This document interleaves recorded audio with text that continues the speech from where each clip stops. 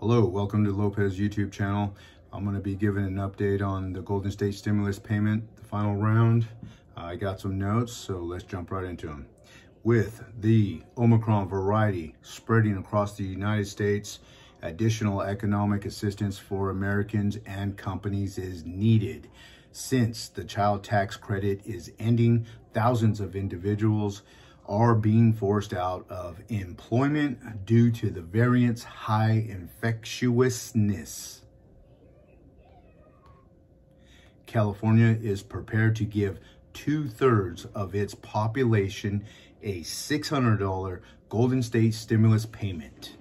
To date, 4.5 million of the almost 9 million eligible residents had received their checks. The remaining checks are mailed from late August to January 11th. So January 11th, the last round was mailed out, and I believe there's going to be some more as well. The last round of $600 payments issued by California will conclude the state's pandemic stimulus program on Tuesday, the Franchise Tax Board said. Golden State Stimulus 1 was a government program for low-income people earning less than $35,000 AGI.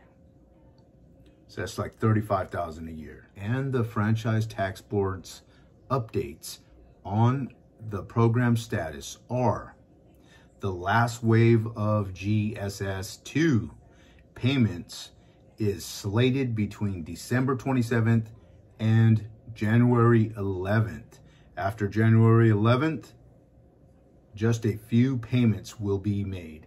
See, that's what I was talking about. After January 11th, there's going to be a few more payments made. It's going to be a smaller number. The Franchise Tax Board continues to process a limited number of tax returns that require further processing to verify eligibility for a variety of reasons. And an unknown number of ITIN filers have until February 15th, 2022 to submit their state return in order to be eligible for GSS, the Golden State Stimulus payment. Excluded from the payments are those whose incomes is solely derived from benefits such as Supplemental Security Income, SSI, and State Supplementary Payment, SSP, and the Cash Assistance Program for Immigrants, CAPI, Social Security, CalWORKS, Unemployment, State Disability Insurance, SDI, and VA Disability.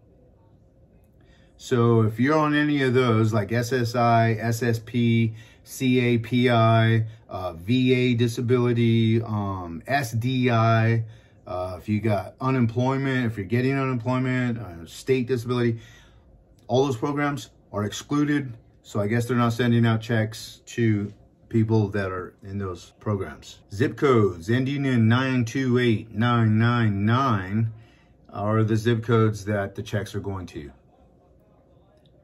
You can go to the website for a mailing time frame.